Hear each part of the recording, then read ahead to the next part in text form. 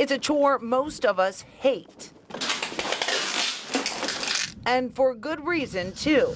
All My Sons is a local moving company with an A rating with the BBB and, more importantly, a license with the state. But we found not all movers in town have the licensing the state requires or a good rating with the Better Business Bureau. Bargain Movers, for example, has an F with the BBB and no license with the state. Texas state law requires movers to have a license that requires them to maintain a certain minimum amount of insurance coverage. When Kay Pierce hired Bargain Movers to relocate from Corpus Christi to Conroe, Texas, she thought the company had it covered.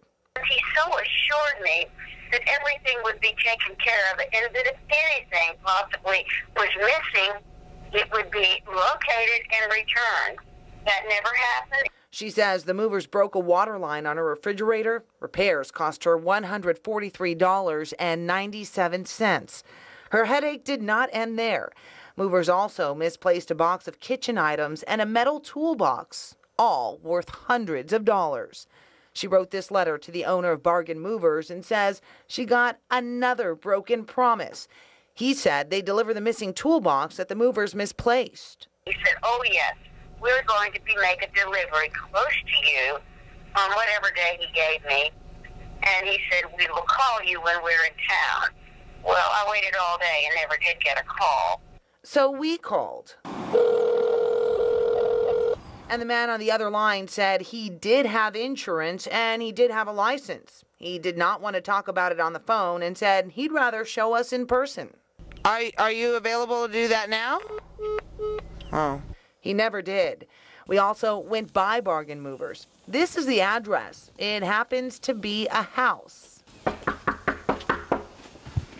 And no one answered. Back at the job site with All My Sons, we watched movers inventory everything.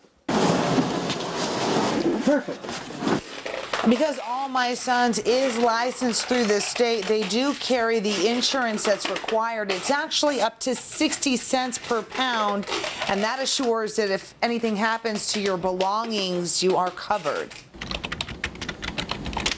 Checking out a company is quick and easy, and take it from Pierce, it's not worth the headache not to. And I'm so sorry that I did not have that fact so that I could check on it.